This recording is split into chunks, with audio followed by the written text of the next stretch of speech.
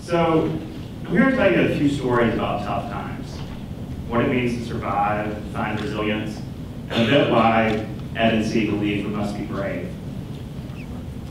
2017 was a tough year for many of our friends and neighbors and colleagues. It was a tough year for me, and maybe even been a tough year for you. Our jobs in education in North Carolina provide us with the incredible privilege of crisscrossing a state in an effort to elevate the voice, identify bright spots, and ask hard questions. Yet the biggest privilege of them all is the opportunity to lead remarkable people doing incredible work in communities large and small. Part of that privilege is understanding that no matter our hardship, that we're not alone. Others have traveled the journey. Others are perhaps traveling it still, and that's an important lesson for us all. I was born in Morgan at Grace Hospital. Found out last night when Google Maps now changed its name as hospital consolidations continue, but it was called Grace then. My parents were teenagers, children really, yet they were addicted to drugs and alcohol. Each of them had remarkable talent and abilities, but they struggled. They loved us, my sister and I, but love wasn't quite enough to lead them out of the challenges that they faced.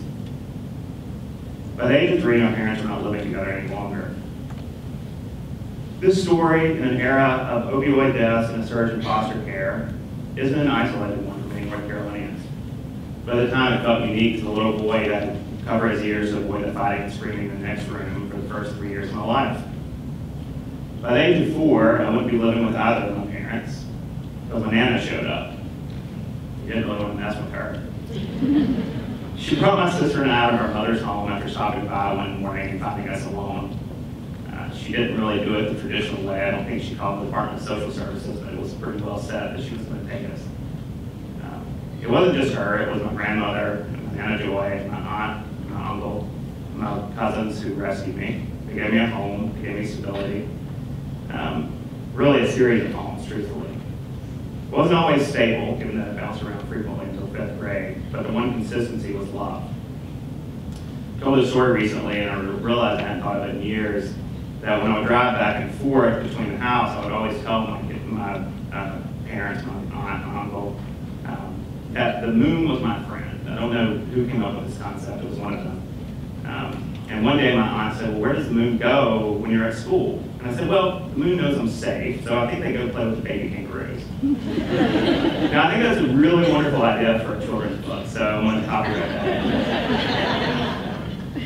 I wouldn't recommend this kind of upheaval for any child, but I did learn a lot about the power of love and hope and resilience during this time period.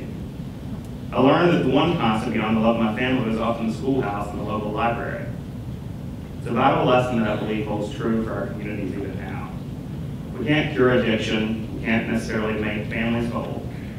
No ready-made policy solution exists to create stable home lives. But we can begin to understand that schools and libraries and even places of faith can offer stability and hope for children like me. It was that hope that led me to UNC Chapel Hill, no offense to this great institution. UNC opened my eyes and my mind. It opened up opportunities to work on literacy. I met friends who remain some of the most important people in my life. We won a national title my freshman year, and I experienced what it's like for everyone to be your friend in one town in one night. It felt like home. Another student with a bright future had made her way to Chapel Hill 2 years prior to that. Our paths likely crossed in the quad. We probably bumped into each other before as the leaves fell in October, past each other in the lights. We actually first met when she was introducing a public speaker, and I'll find out later I was on the same row as her mother, who had driven up from South Carolina. Her name was Jamie, and she developed a love for public policy as she grew up. At UNC, my professors inspired me, my fellow students inspired me even more, and one day I found my way to a political campaign because of that young woman. She emailed the political science department at UNC and called for volunteers, and she didn't really know what she was getting into.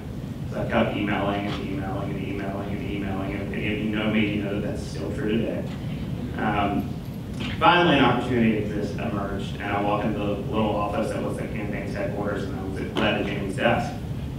I can still recall her welcoming smile, her freckles, her laugh. Her laugh would fill a room, and I didn't know it would become an important soundtrack, part of the soundtrack of my life in years to come. She and I became best friends. Who wouldn't? Between her infectious spirit, humility, caring nature, and laugh, which was easy to love.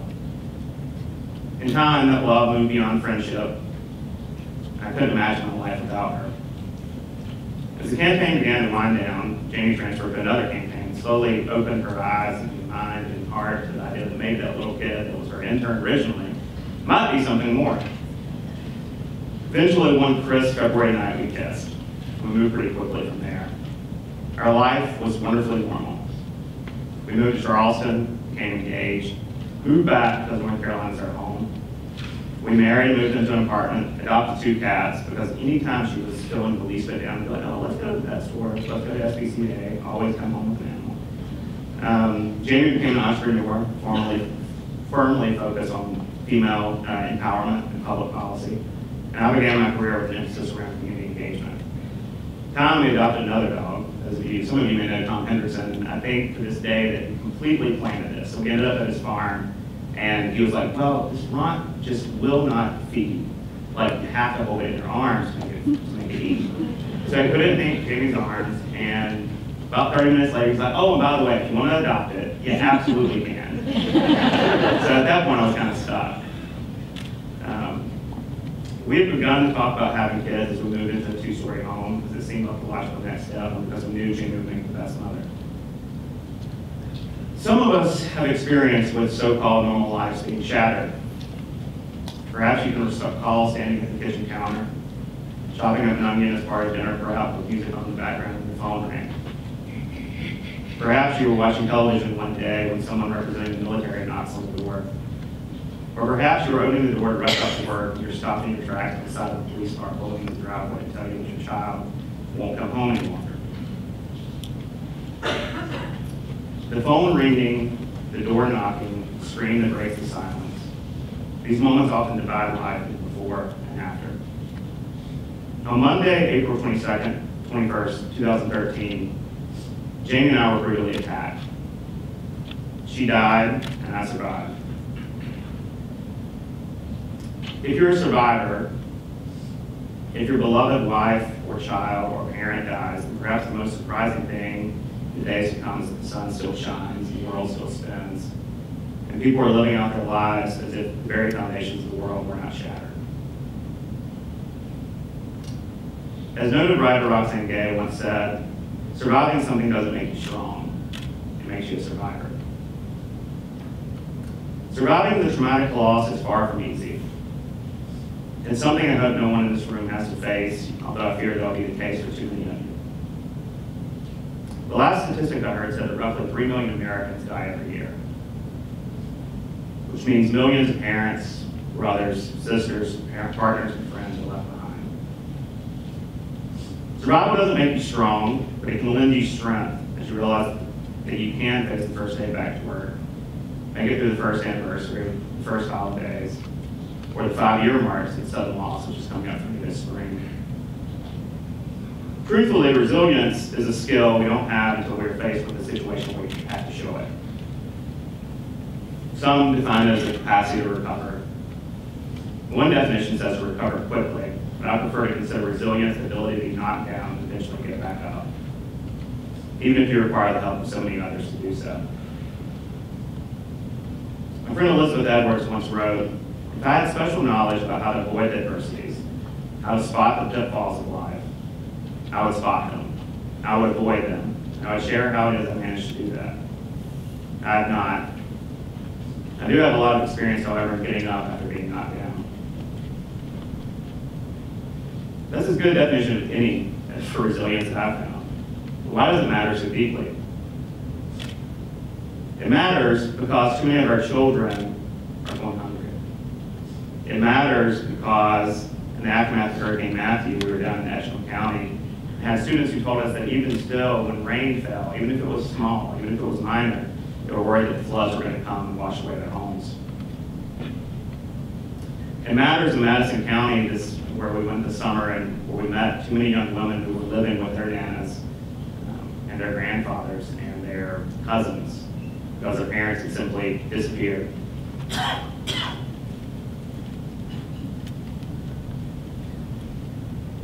That's my picture from my childhood. In a happier place, still love pullovers. The truth is, we can't protect our children from adversity, try as we might. I think the hardest thing in the aftermath of loss from my parents other than missing Jamie was to try to fix me, right? The truth is, our children will lose someone they can't live without. They might face illness, or help a parent or a friend face illness. They might bury their best friend. We would all be happier if we could protect those we love from such experiences, but we're not going to be able to. We're going to face trauma, and that's why the work of so many in this field matters. Just speaking to someone beforehand, talking about a trauma-sensitive conference they're going to hold this year, maybe. It's that work, alongside so many other initiatives, that give me hope. Building trauma-sensitive environments require us to begin to engage in conversation, to listen, to combat, as Leslie sort of put it, an epidemic of loneliness in our state, in our country, in our world. It's work for all of us who lead or aspire to lead. It's work that we might all learn from. So I want to tell you a few lessons in leadership I've seen across the state real quick. We have visited Edgecombe County often. How many people have been there recently? It's a county full of innovative leaders who are actively engaging their community in conversations about the future of Princeville Elementary School, which closed in the aftermath of Hurricane Matthew. They're tackling trauma-sensitive learning and racial equity within the school system. My friend Seth Steeling and his colleague Bishi are applying design thinking and aiming it towards system change. We get emotional when we visit still closed Princeville Elementary School and see the impact of Hurricane Matthew a year plus later. A young man named Elijah was the first student I ever met in Edgecombe County. He's involved in the Beta Club, preaches at his church, mentors other students, and generally puts my accomplishments to shame as a seventh grader. When we asked him what he did after Matthew hit and the waters rose and he and his family found shelter, he answered simply that he went to a nearby shelter to help. When we asked him why, he said he didn't know what else to do. We can all learn from that, I think. We also found hope in the mountains, closer to where I'm from. I'll never forget the young lady in Madison County I met in August who was living without her incarcerated father and her mother had disappeared because, well, she was probably on some stuff, as the student's grandmother told me in the pew at a small church. And yet even that conversation gave us hope. In Madison County, Paige serves as a lifeline, a launching pad for the young woman we met and others just like her. Paige hires residents from the community and invests in young women who will lead the way forward for Madison County and perhaps the whole region. The young lady we met aspired to be a photographer. My guess is she'll be successful. Just before Christmas, we found ourselves at Nash Community College. We toured Nash as part of a series of community college visits across the state, which allows us to meet the people who are doing the hard work of building a workforce that meets tomorrow's opportunities head on. We were able to visit the electrical linesman program. Yay, power, I see Amy smiling. We saw their work around economic development in Rocky Mount Mills. We heard about their partnership with Single Stop. And all that's important. But one of the things that really struck us as we walked down the hallway was a class full of nurses who had come from Puerto Rico. And Nash had expanded their program to meet the opportunity and the challenge of preparing these Puerto Rican nurses to serve their newfound communities here in North Carolina. I think it's a quintessential North Carolina story. It's one that gives me hope. Probably didn't get many headlines, but it's one that speaks to what Archie Davis called the generosity of spirit in the state. We've seen countless other North Carolina communities, despite the challenges in front of them, open up their doors to people facing hardship. These stories matter, and stories in general matter. At Education NC, we believe we're in the business of storytelling. In part because stories frame and explain our world. They make sense of the senseless and offer us lessons on how to love, live, lead, and even breathe. As Leslie alluded to earlier, we faced a loss of trust in institutions for decades now. And it's my belief that much of that decline of trust flows from a lack of listening, a lack of belief that those in power care, and a crippling lack of empathy. All this combines up to create a world where an awful lot of us are lonely, painfully so. And yet I've found faith in our future as I see programs across our state who are truly listening. Perhaps those spots of life that Leslie alludes to are everywhere. And I found plenty of reasons to believe that our future will be brighter than our present and our children. They have a near limitless capacity to believe and dream and create. They're not bound by the same preconceived notions and beliefs that have been instilled in us over time. In truth, a lot of us just need to get out of their way. When Brian spoke to me of speaking to leading in times of disruption, it's my hope that we'll see disruption as an opportunity to create positive change, not as something to be afraid of.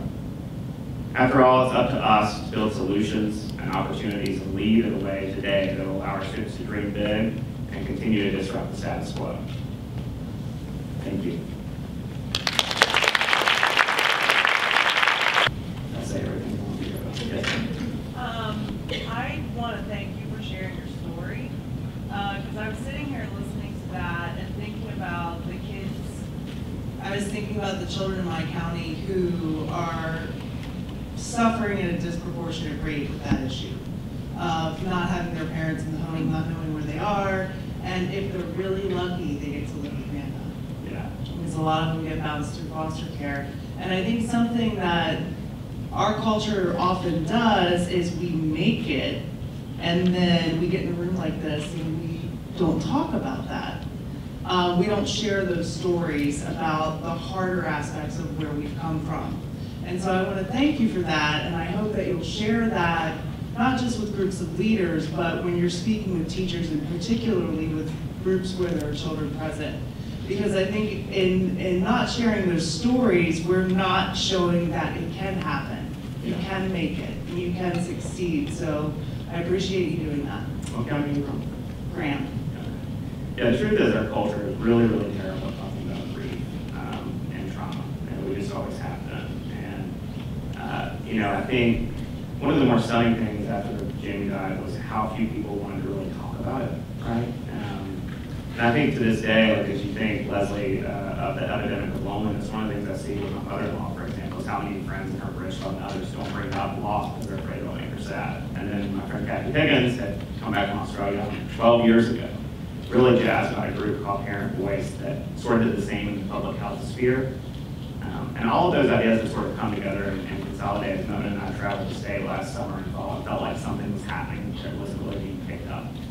And so we started asking, like, how do you connect with people who aren't really heard? How do you have a conversation? How do you connect them? And so we created this sort of platform, Regency Voices, which you find out a lot about on our website. But it's a combination of messaging applications, Facebook Messenger, and online surveys, and in-person surveys, all sort of build around this theme of how do we create a participatory design process for the state. How do we truly connect people to those of power and those of power to people in ways that will generate better understanding, more opportunities to learn from one another, and even try to generate some solutions from the bottom up, as opposed to just the top down. Generally, we found that if you ask folks in the community for solutions, they actually know what they need. And I think sometimes we probably forget that. Is that good? Thank you for letting me tell what we're doing.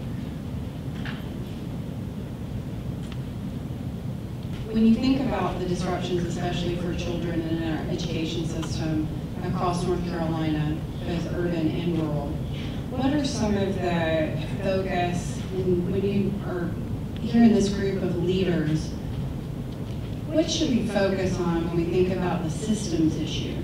Because we focus a lot on what are the deficiencies of the child. But there are some pieces around public policy and systems that I think as the leaders in this room, we can do a better job in raising awareness and focusing on and changing how we do business with some of the new disruptions that are happening. Yeah, that's a good question. I think for one thing, we need an early childhood system. I don't think that we truly have a system as you might conceive of it as the rest of the sort of K-12 spectrum.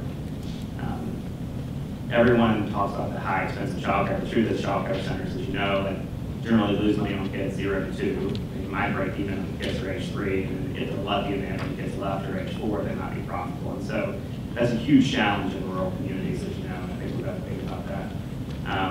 I think trauma-sensitive environments, trauma-sensitive learning matters.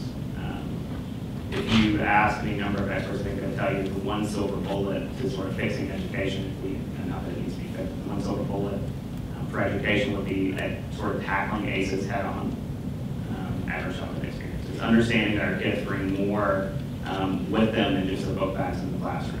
And I think there's some pretty remarkable examples around the state of that. I mean, Buncombe County is doing, I think, just a tremendous job. David Thompson, Student Services Director there, has built this broad-based coalition. And Edgecombe County, Seth Sealing and Vichy are working with the district to put together a design thinking sort of process that will tackle that. I mean, we were down there in this middle school, and they were literally contemplating creating a sexual assault survivors group in middle school. Like, if that doesn't blow you back and stagger you and make you sort of even begin to conceive of the diversity that our children bring into schools and how much more they're carrying with them, then I don't know what will, right? So I think that is a huge, huge issue we have to tackle head on. And then I think, finally, Christy, I appreciate this with your work. I think we have to, when we talk about degree attainment, we have to understand there's a whole spectrum of post-secondary. And I think we have to adapt philanthropy and funding to that, right? The truth is, credentials and stackable credentials in particular can provide a lifeline sustainable employment. We don't think about that often enough. I think we have at times become sort of really fixated on a 4-year degree when the truth is there's so many opportunities for 2-year degrees and credentials that are missing. And as you know, I've been traveling through community colleges and really excited about that. But I don't know. I mean, I think if we listen to communities too, we'll discover sort of other policy changes bubble up. I mean, I don't know that we have all the answers in knowledge, or should we? So, thank you. Nation, thank you very much. I guess a little bit of a commercial and then a question to go along with it. Sometimes I think when we have conversations about children and the complexities of what children are facing today, if we are not fully ingrained in whether it's the schoolhouse or with a nonprofit organization, or, you know, it somewhat seems overwhelming, like what can I do, and we glaze over. I would be curious when you said, you know, certainly the love that you felt and the hope that you felt from family that you were with, but then you also mentioned school and library. What were those things that you found at school and in the library that helped you to have hope and to see what your potential was? And I want to go from that to something that Chad Lloyd and I have talked a lot about related to what we can all do. It helped to have teachers and librarians who encouraged us. Dr. Robert Franks at Harvard encourages us to think about when we think about adversity. To understand that schools and libraries are places of faith and places where kids spend as much of their working hours as home. And so to think, as we build community-wide solutions, as these places as additional homes in the lives of children. Some might, I think, take issue with that frame, because they might think, well, children are, and that's the responsibility of parents. But the truth is, that's not always the case for teaching kids, right? And so Dr. Franks has laid out, I think, a pretty ambitious idea for how we build these institutions. I mean, and we've seen some of this, like Edgecombe County, they have washers and dryers in the school. Simple innovation. Yet it makes a profound difference in getting parents there. It makes a profound difference in kids being able to wash their own clothes at times. There was a middle school I was in recently where the resource center was actually student managed. And so the whole idea was that for a student to turn to another student and say, you know, I'm hungry. And that student could then just go ask the principal for the evening, go get the food and bring it to the student to reduce the barrier of then having to admit something perhaps they felt shame. So I mean, there's remarkable innovations like that everywhere. And if you go to a rural library, I mean, every single computer is full, right? And so I mean, I talked to a librarian not too long ago who said they're thinking of themselves more as guides to how to live or research or think, as opposed to someone who's looking for a book for you. I mean, I think you see these little innovations throughout the state, and I think Dr. Franks is probably right when you think about it as like a constellation of homes that provide stability and opportunity for children, not just like the home. Particularly, I think, as Sophia was referencing, I mean, one of our big questions when we were up in Madison County is, okay, well, if all of the nanas are taking care of this generation, what's the next generation going to look like? Who's going to be there for them? The one constant, consistent place is likely to be school. And so I think a lot more of our efforts need to go to that, looking at the community. That's just my opinion, by the way. The title of the talk dealt with disruptive leadership, right? and you chose to come and share a deeply personal story of resilience. Help me build the bridge a little bit between concepts of leadership and disruption, whether it's personal or organizational, and these notions of resilience that you've kind of been talking about this morning, and how you kind of cognitively built this bridge from a topic to the choice to come share. And thank you very much for this kind of very deep, resilient story, if you will. I think, truth is, I think it's the sum of our life experiences that prepare us to lead. And I think oftentimes we, I wouldn't include myself necessarily as a leader, but we as leaders maybe want to stand down our personal story. We want to think really only about where we are and maybe where we're going. But the truth is, a lot of the way that we lead, I mean, trauma, for example, is not really let me act, right? It is actually the physiological response to stress. And rarely, until I think the last 10 years, have we stopped to consider that. Stop to consider what stress or feeling threatened might mean for our leadership style, right? We know from the research in ACEs that not only does it have an impact on our health, but it has an impact on the way we behave. I mean, one of the things we see over and over again with children when they're going through adversity is the fight, flight, or freeze mentality. And so one of the things that really smart educators who are focused on ACEs have come to realize is that rather than asking a kid, like, why did you do that? You ought to ask them, what's going on with you? What's going on at home? And I think that the best leaders in this sort of period of disruptive change, when maybe all of us are feeling a little more stressed and a little more anxious, could become more aware of sort of the personal lives of those around us and those even that we're in opposition with. And I think that's where building sort of trauma-sensitive environments, to me, not just in schools, but in the workplace and in our leadership style, matters. And that's sort of why I chose to talk on that. In addition, Brian gave me instructions that were pretty firm. Except I can't really, didn't get my presentation on time, which Maggie wasn't happy about. But I do think that we have to pay more attention to toxic stress. We have to pay more attention to a world that feels more stressful for so many of us, regardless of political affiliation, in our leadership style. That's one of the reasons why I wanted to talk about that. But also, I hope that people take away from this that there are a lot of tough stories out there. It was a tough year for money, but I mean, like, I've never been more optimistic, about this day. True, and this world. I'm sure there's been no better time in human history to be alive. And I think sometimes in the avalanche of push notification, we forget that. Bob Etheridge, and I hope Brian didn't run me out when you were asking this question. I have a two-part question, Nation. Part I was participating in part of the group here. How many of you grew up in a rural area? May I see show of hands?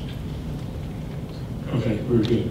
How many of you now still live in a rural area? Okay. This is my question, Nation, because you're talking about disruption. And so folks will understand, North Carolina is a state, not of a system of schools, but a state school system. Unfortunately, the disruption of leadership has led to the disruption of funding. And I was intrigued by your comments regarding Edgecombe County and Madison, which I have some understanding. Interested in your thoughts, because as we leave those rural areas and leadership leaves, and we carry our leadership skills to other areas, who's left to provide that leadership to fight for those children? Because if we aren't fighting for those children, they're the next generation of leadership. You now are that leadership. And if we don't fight to make sure the system is somewhat level, it's going to be awful hard to provide the jobs of the future and the skills we need to build that future. I'd be interested in your thoughts, because you talked about those media centers we call the libraries now that aren't funded because of disruption of policies that are made at the state level, funding across the system. If you would respond to that. No, I mean, I think, Congressman, that's a great point. I mean, one of the things that we've seen, I mean, what's the old saying, like, don't tell me what you care about, show me your budget. I mean, that's an important message. I mean, when you look at Edgecombe County, one of the things that Superintendent Farrow, who's now moved on, did really well there is he worked hand in hand with the school board and the board of commissioners that understood the need to, for example, put more money into the teacher pay, you know, in form of supplements, and they understood. And he also was willing to take chances. I mean, here's one of the things, right? Like, I actually think that a lot of young folks would be inclined to stay in rural areas if they saw opportunity. And Superintendent Farley was willing to put people who have been in the classroom for 2 years in as principal. And like, for a lot of us, we look at it and we're like, well, that's not the way things go. I'm supposed to meritocracy, you stay there for 25 years, and eventually you get knighted and you move into principal. But Donnell Cannon at North Edgecombe High School is probably one of the best education leaders in the state. And he spent exactly, maybe 2 or 3 years. Lauren Lampron at Patillo Middle is probably the best principal I've seen in middle school in the state, of the state principals in middle schools. And I think she was in the classroom for 1 year and then she went to NELA. You know, and so he was willing to take a chance, because one of the things I think that's working for leaders is if you wake up every day and look in the mirror and you're not worried about keeping your job, you're worried about doing what's right, then I do think things will follow. And I think that's one of the things that John Farley did really well. I think it's one of the things that Dr. Bridgers is now doing really well in Edgecombe. And that investing in youth, I mean, what I've seen is, you know, a lot of people take their shots at TFA, but I've seen a lot of TFA folks who chose to stay in Edgecombe, work, go, and then come back because they saw opportunity to build their leadership capacity there. And Seth and Vichy are great examples of that, who may not be from there, but they certainly are of there now. And I think if our communities take a harder look at how we build those pipelines, it'll matter a lot. And then, you know, we have to make sure our budgets follow, but I think they will.